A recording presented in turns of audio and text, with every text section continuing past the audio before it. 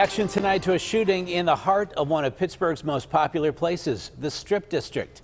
Good evening. Thanks for joining us at 11. I'm Ken Rice. Tomorrow morning, Penn Avenue and the Strip will be packed with shoppers, people grabbing breakfast or coffee, maybe some tourists. This morning, police were there investigating a double shooting overnight. Lauren Linder is live in the Strip with more. Lauren.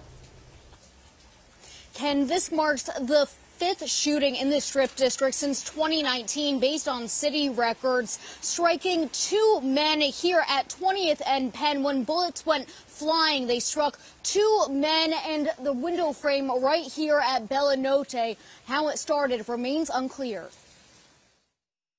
It's a really nice area. When Lucas Siebert comes to the Strip District, he feels safe. So does Breon Todd.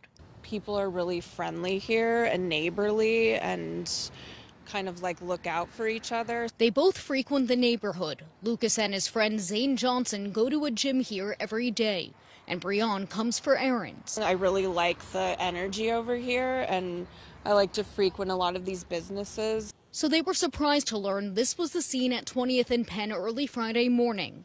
Pittsburgh police say around 12:45 a.m., two men showed up at a hospital, one shot in the foot, the other in the arm and leg. Officers quickly blocked the streets with crime tape and placed about 20 markers on the ground for bullet casings. I mean, it's a little bit concerning. Unfortunately, folks say these days no place is immune.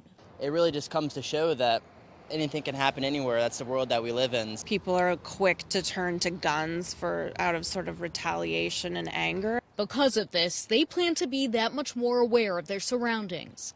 Keep an eye out, keep head on a swivel at all times. This isn't going to make you not come back to the Strip. No.